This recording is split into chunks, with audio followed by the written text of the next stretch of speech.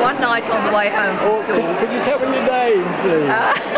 Dana Wright it was then. I'm Dana Johnston now. And which school was This is the Luton High School. What years roughly was that you were here? 1942. Right. To 48. Anyway, we were on the way home from school and we thought we'd like to investigate the static water tank. So we took off our shoes and socks and paddled in up to sort of thighs, and we're messing about, and of course we got caught. So we put our heads together to decide what was the best thing to do. And we actually got a whole load of wriggly things out of the water, took them home, put them in jars and labelled them, and put them on the windowsills in the corridor the next day. Yeah.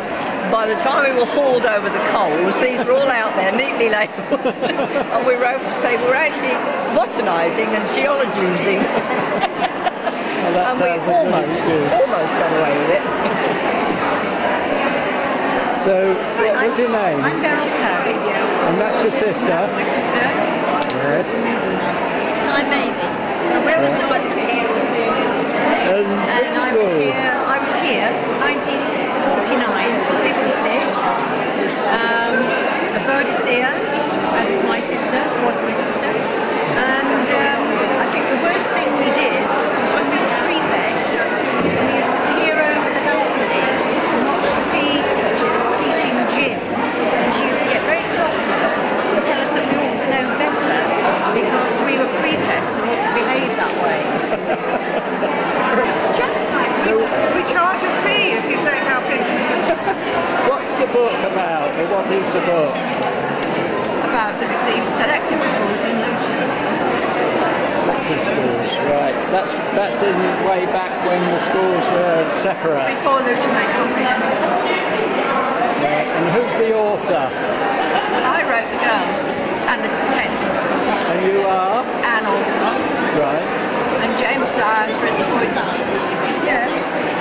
I've heard of James Dyer. He's a historian, isn't he? And an archaeologist. So how is the book going? It's got rid of a lot this morning, so we hope all the boxes. Presumably you pay. Yes.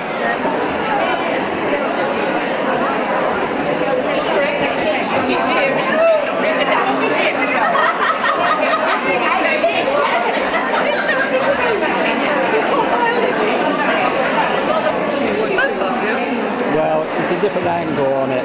So, what was your name when you were at school? Irene Selby. Right. And which years was that? At which school? What was the school? Luton High School. All right. Not Denbigh High School. They're not here, are they? And so you were an ordinary pupil here in those days. What was the headmaster or headmistress's name? Could you remember? Helen H. Shoulders. One look and you died on the spot. And if you had to go and knock on that door, everybody used to say, ooh. Terribly. And when she used to walk here, there, down here, up the gallery or down here, she came in like that. There was the art floor. She was tall. Gowns were always to the floor. And it was just a creek in the room. Not a creek. Probably a good idea if you wanted to do this with a food. Yes. And then ask them to come and discuss that. Yes, we've got some friends we're looking for. So we wait till there's a group of us. Right. And then we'll find them because we're looking for the Dunstan. We've got quite a few. So we'll go. Hello.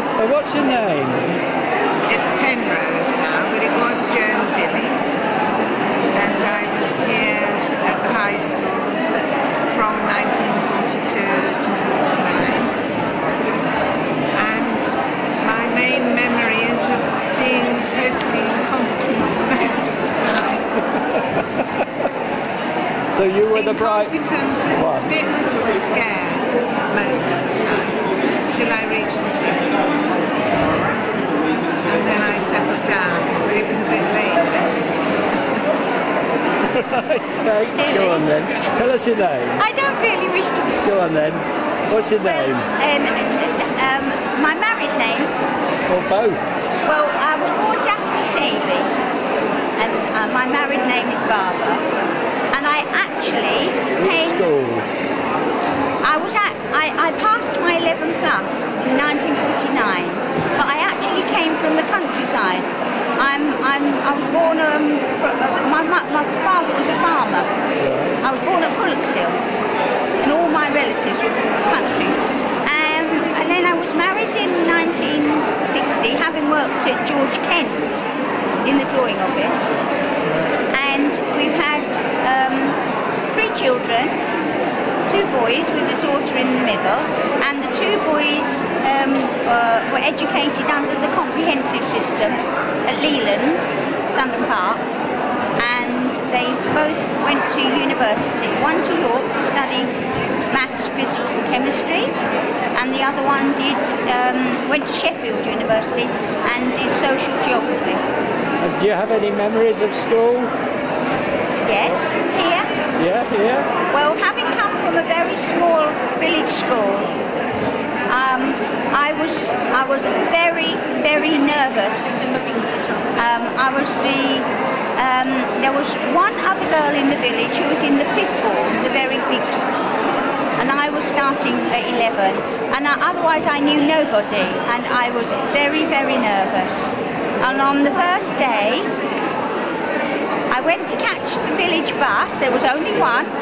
Went to catch the village bus at the bottom of Alexandra Avenue, and it was full up with town people just getting off along Fountains Road, along there, full up, and it went zooming past me, and I was petrified because I'd never been to Luton on my own. That was my first day to come to school. I'd never been to Luton on my own. Anyway, I caught a Bedford bus. I knew I could get a Bedford bus, and I then had to walk from Barton up to Bullockshill, and my mum was as equally as worried and petrified as me because she wondered where I was, because I was about nearly 2 hours late home. That was my first day.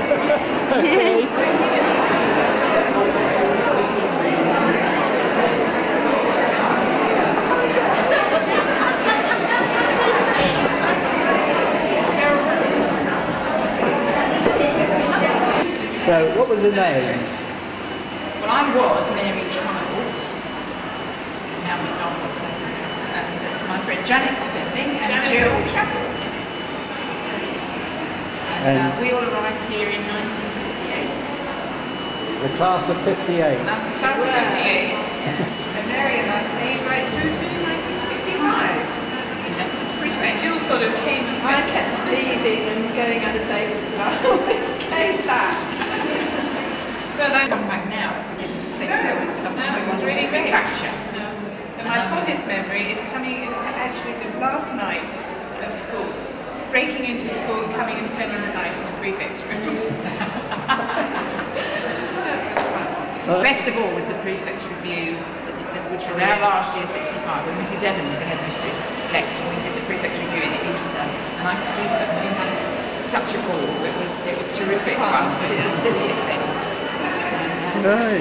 Went down very well. That's my particular memory. Wreckside and back on the other side, and having our shoes inspected to make sure they were the right colour, our hats put on our head to make sure they were at the right angle, and riding home on my bike, and just things you probably wouldn't do today.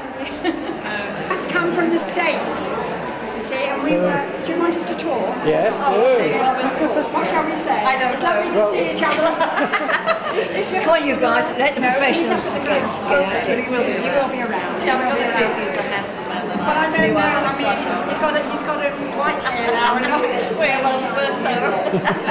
Anyway, you've come all the way from the States. Where do you live? Washington DC. Lovely. What years were you at this school? Oh, we were here from 46. I was 46 to 50. when I was 47 to 50. But they were standing next to each other in a photograph of the prefects. Because Anne had a yellow blazer too, you see, and we had to stop all the youngsters talking in the corridor. There was no talking in the corridor at all, and we were on duty. We did a good job. We're still bossing. Yeah, we No, it's very interesting. There's some very interesting tales some of the ladies have to tell us. Oh, not half. God, Yes. I've got the. Have you got some good tales? I've got the prospectus. Which Girls are allowed to wear white socks in the summer in the lower school, but in Boltons must be 3/4 length. You've no idea what this saying is like.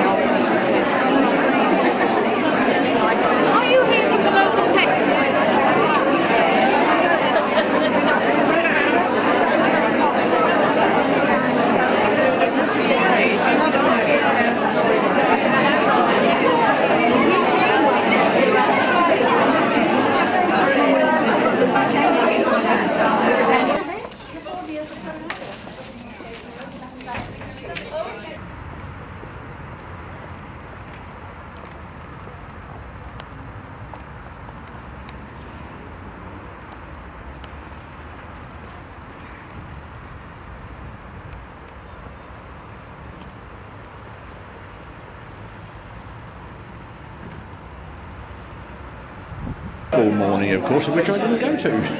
Just helping Oh, me right. around. Which school did you go to? Oh, right. So we'll all be there this afternoon from 12 o'clock onwards. In fact, we're going to go in 5 minutes. Yeah. So we've got to meet somebody there to take the books in.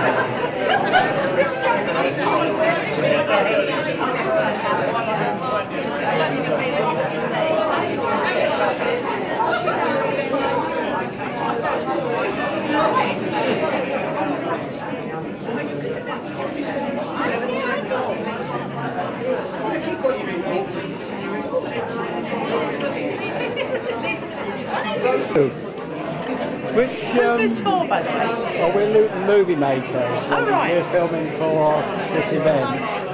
So, what's your name? It was Beryl Lofthouse. Right.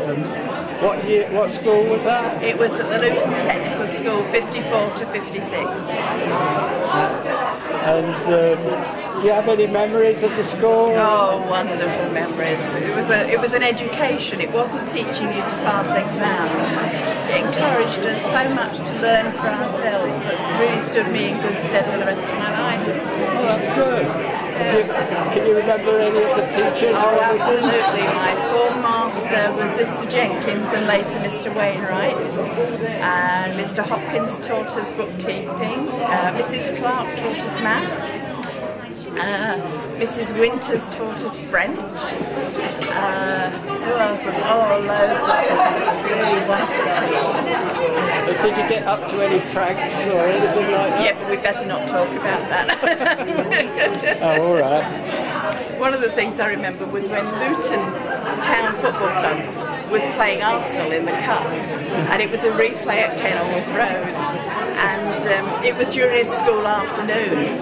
What used to happen, we had a register, because we moved around from site to site, the register would be taken at lunchtime, and then it wasn't taken the rest of the time. And Dr. Charles was said, now there's nobody to go to this match, you're not bunking off school. And 4 lads from our form did. And what they didn't realise was that particular afternoon he knew what was going to happen, so he had the register taken at every single lesson on every single site. And unfortunately the lads got caught, but it was the only time most of us got caught doing naughty things. Very good. Anybody that's going to see my aunt this evening, stay behind after assembly, because we always used to call him Charlie, you see, not to his face of course. Right. That was wonderful. Okay, thanks. So small, you can't believe. So what are your names? Now I look closely, I can see you were obviously much younger and much slimmer at the time. You taught us weather. That's right, geography. It started off with weather, that's right, all these clouds. Yeah, I mean, in those days. You never taught us anything about the world. Oh, I see. I'm sorry about that. We went there, we never learned any history, only industrial history.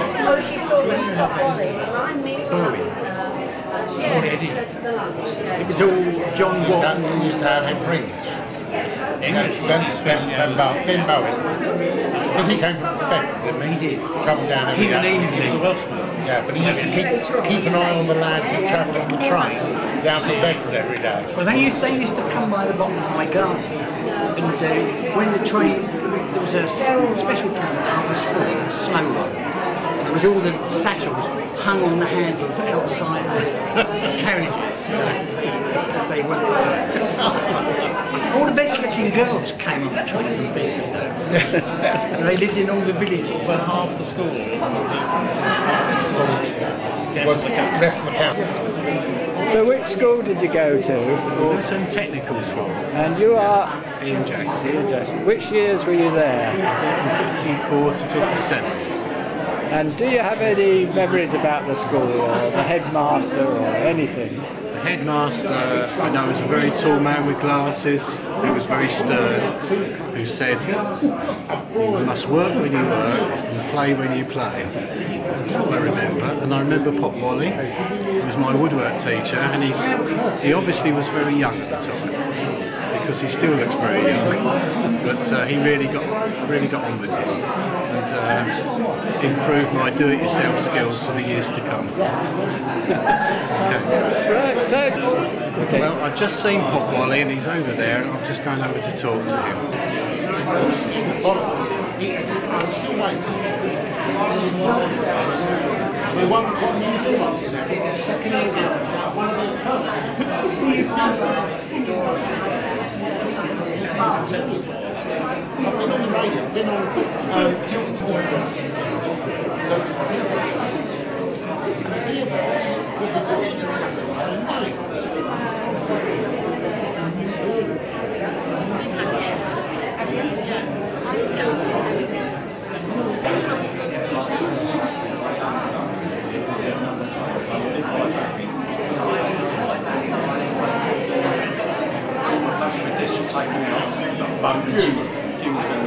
And they got the screw, so I was in a Jewish screw.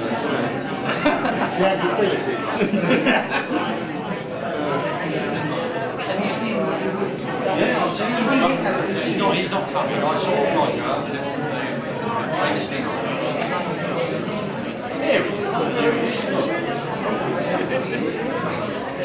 Interesting.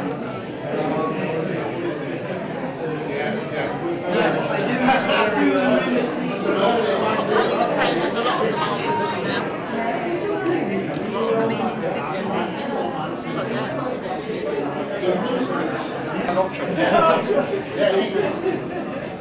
And then he went to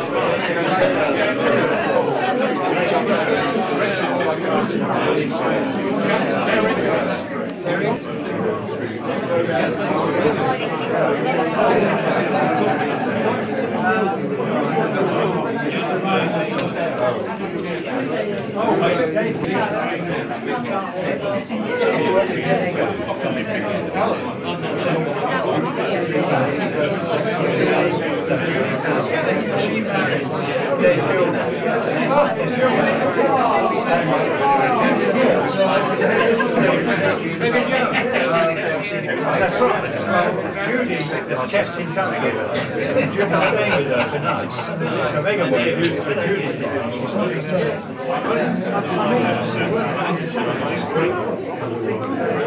That's it. Yes, it is. Yeah. Okay.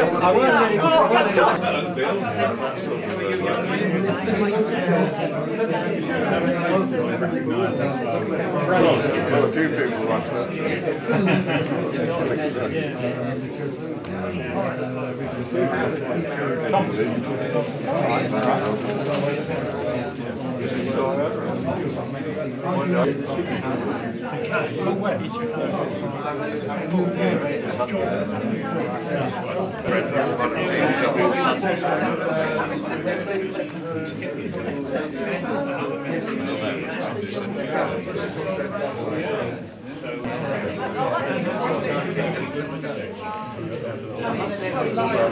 Slightly less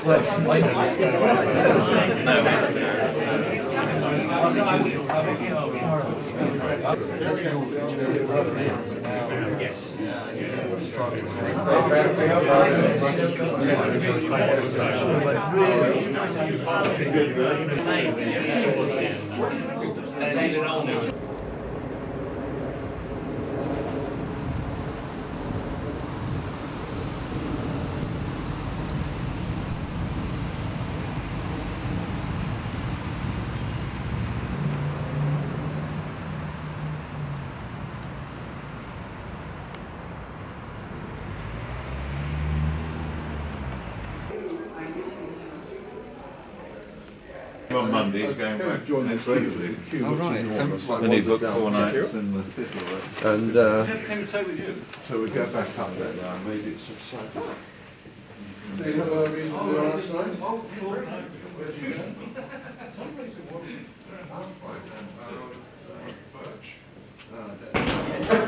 It's 50 years ago.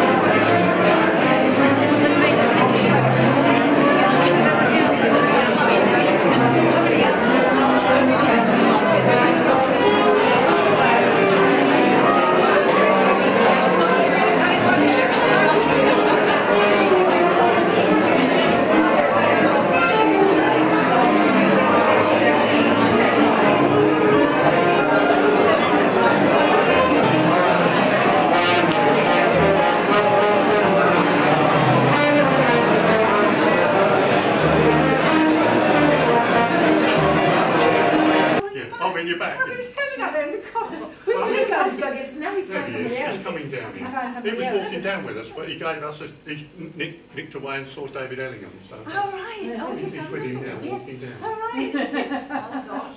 I thought I said Is that nice to So see you you? went to Luton High School? I did. What was Yeah, I going on remember. up there? Well, just a coffee morning. No, it was a coffee one. Yes, our time's limited today. So. Judith Williams. She was your age. Oh, Judith. Oh, I thought when you said Susan, of course I knew Judith. But yes, of I remember. We played a bit of You're soccer next door together. to I remember Pauline going Stafford. That's the one. Oh, and Wembley you're with her you, I younger remember. sister. Yes. Do you know, I can't there was a... remember that she had a younger sister. Well, I was like... Did we win the cup I've final? seen Rosemary. Yes. Oh, You and no, I you've was just probably playing arrived, for actually. Stockman then, or Yeah. Probably. And I think you and I She was at the high school. won and a raffle she's gone in for and had lunch tickets here. for it. And you had an old I Vauxhall and you I took just me saw out. her name. Not an old Vauxhall, it was an e-Vauxhall then, but I mean it's an old Vauxhall. Well, we're not likely to, are we really? Sure. 40 years or whatever it is. So, what's your name? Norman Barnes. And which school are you? Luton Technical Junior Tech. Actually. And which year was that roughly? April 44 to December 1946. And have you met any people from there since? Or No, the only person I know here is someone I only met recently. He's a cyclist like me, and we meet regularly at the cafe or garden centre near Codica. Usually get about 40 or 50 cyclists there on a Tuesday and Thursday. And he was at the college 2 years after me, so I didn't know at school. What do you remember about the college, the technical college?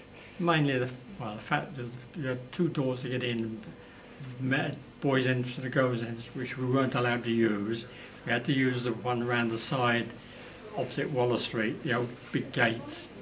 And we spent most of the time walking between the various rooms in the building, the old basement, which had an imposing entrance but nothing else, because they decided to build it and stopped, presumably, when the war. And then we used to go out onto Waller Street, Guildford Street, all around there, and walk up to Pope's Meadow and Bell's Close for Bell's. Was there another branch of the college there? No, it's just for sports. Sports. We played football at Pope's Meadow, which is the other side of Wardown, apart from here. And the Bell's Close, which is up High Town, where we played cricket. That's great. We spent most of the time walking from one to the other. Right. We spent nearly all day. What's this doing here? I'll slip them in. Sorry.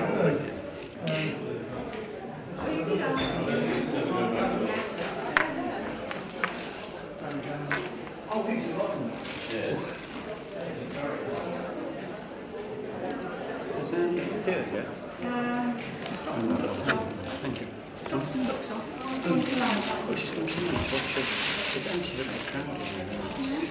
And I'm the fellow who's written the history of the school, the rhubarb and custard. Everyone says, why is it called rhubarb and custard? And the answer, of course, is that the original school cat. Can I buy one of these? One of the original school cats. This is the original rhubarb and custard cat. And the book just tells the whole story of Luton Modern School from 1904 right up to the time when it deceased in 1966. And at the moment, we seem to be selling plenty of copies, which is very nice. I don't think I'm going to make a fortune. So, what's your name? Ken Hester. And which school and year were you at? Luton Grammar School, September 47 until December 52. Right. And do you have any particular memories of the school? What's the main things you remember about it? I can remember I wore long trousers when I entered the second year, but not in the first year. I can remember Thorpe was my first form master. I can remember being scared to death, Mr. Godfrey. He was a headmaster, was he? He was the second master. Right. Just the weather at the end mostly. I was a very ordinary pupil. I was in the B stream, coming somewhere in the middle of the form as regards end of year exam results. I was form cricket captain, I remember that. I don't know what else. And then, was the sixth form here then, or was it not? Oh yes, we had a sixth form. Did you go on to sixth form? No, I didn't. I took 6 O-levels at the end of my 5 years, failed 3 of them, stayed on another term to resit the 3 I failed at the Christmas, passed the 3 I had previously failed, and then left at the Christmas. Okay, thanks. Okay, so what is your name then? My name was Anne Rymel, and it's now Anne Cruttenden. And which school and year was that? Luton High School, 1950 to 55. And where was the high school then? Is that... Which school is that? The high school in Alexander Avenue. Right. And were there any particular memories of... Well, I just enjoyed going to school, and you know, we had good teachers. I don't think pupils now enjoy school as much as we did in those days. Right, is that probably because it was a smaller school, or...? Well, it could have been. Could have been, yes. What teachers were there? Can you remember them? Miss Ling, Miss Dorling, Miss Broomer, Miss Fuller.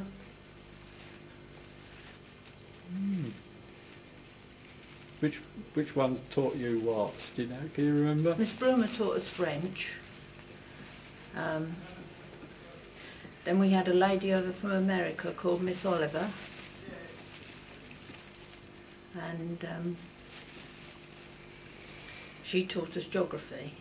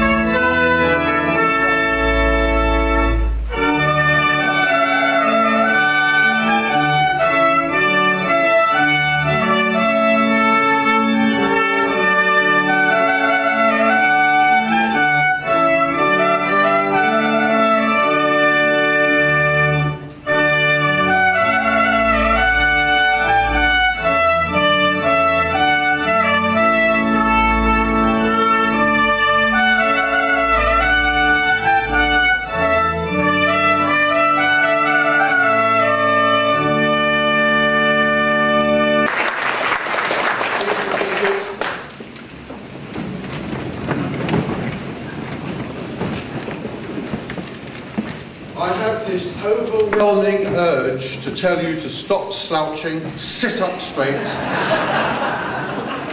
and actually to come out with a sort of crass comment like, well, I've got all afternoon. I apologise for that. You give me a stage, a school hall, and I quickly revert to type. But anyway, on behalf of the organisers and on behalf of the principal and governors of the Sixth Form College, may I extend to you a very warm welcome to the centenary celebration. The purpose of today's assembly is to rehearse and to record the various milestones in the history of a particular school which made a significant contribution to Luton's secondary education. It's also a time to recapture memories and features of school life. And of course, as is the nature of any reunion, we're here because of fellowship, and that is a very important aspect of it all. I'd like to introduce our guests to you. We are pleased and honoured to welcome their worships, the mayors of Luton and Dunstable, Councillor Doris Hinckley and Councillor Jenny Fairburn, and the Deputy Mayor of Dunstable also. And may I say to the Mayor of Dunstable that she has actually stepped into the enemy camp, albeit today under a flag of truce.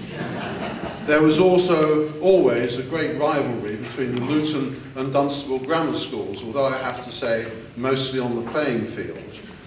I believe there is still an annual rugby match which serves to keep that hostility alive and well. We also have Kelvin Hopkins, who is the Member of Parliament for Luton North. We have Rebecca Nelson of the Department of Lifelong Learning. Welcome to Councillor Brian Piggott, Vice Chairman of Bedfordshire County Council, and of course Simon Kitchener, the Principal of the College, who is supported by some of his governors. On the platform here we have Janet Richardson and we have David Webb, and I'm reliably informed that they used to sit next to one another at Denbigh High. Now, my name is Melvin Butcher, and my role is to smile benignly, encouragingly, but also to keep order. And make no mistake, that latter point is imperative, because however old you think you are still back at school, however temporarily, and I will not tolerate regressive behaviour.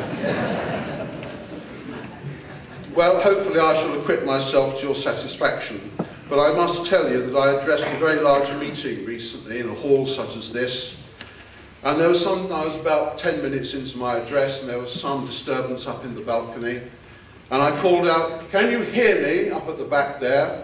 And a voice came back, "Yes, thank you, but I'd gladly change places with someone who can't."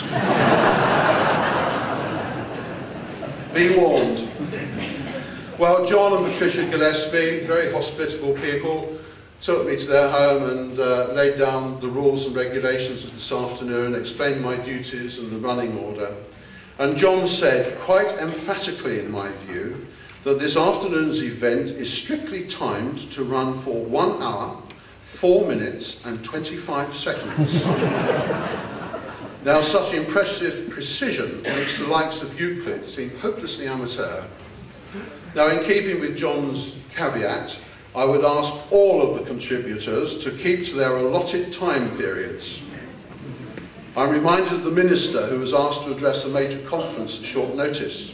The time slot was just 10 minutes, and the minister's aide was given the job of writing the speech on the strict understanding that it was 10 minutes only, no more than that. When the conference arrived, they attended, the minister got on the platform, came off livid, and said to the aide, "I told you to write me a speech for 10 minutes. Now, the chairman of the conference is upset with me because the whole timing is thrown out of kilter. I spoke for 20 minutes. And the aide said, "With due respect, Secretary of State, you did read both copies."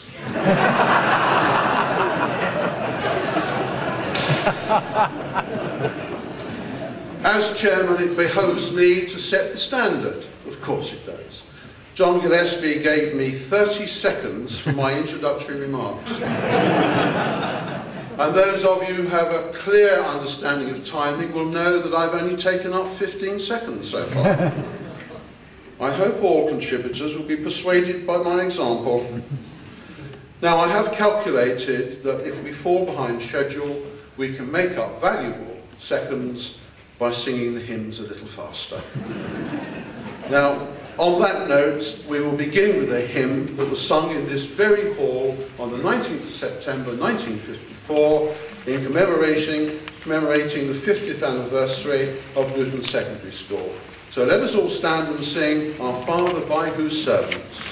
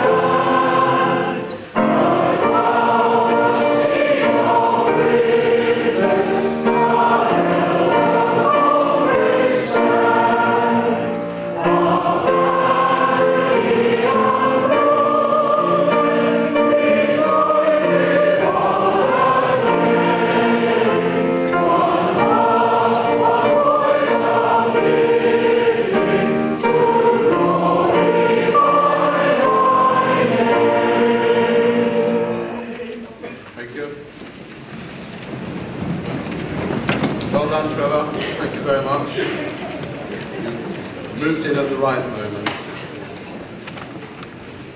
The origins of the school and the 1902 Balfour Act.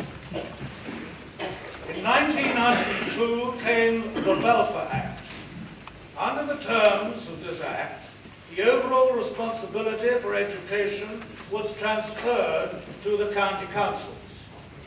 Luton, however, was large enough to be a Part 3 authority. This meant that the town council was allowed to keep control over the elementary schools, but Bedfordshire County Council, County Council became responsible for rural schools and secondary education. The Bedfordshire Education Committee and Luton Town Council lost no time in preparing plans to open a combined day secondary school and technical institution to serve Luton and the south of the county in September 1904. This was to provide secondary education for boys and girls during the day and technical classes for older students in the evenings. The setting up and running of the school was to be funded by government grants, school fees, and a 1 penny rate to be raised each year by the Luton Town Council. The school in Luton was to be a mixed one. This was not an ideological decision, but one of convenience. It was always intended to have separate schools as soon as circumstances warranted them. But the project was delayed by the First World War, after which a separate school for girls was provided.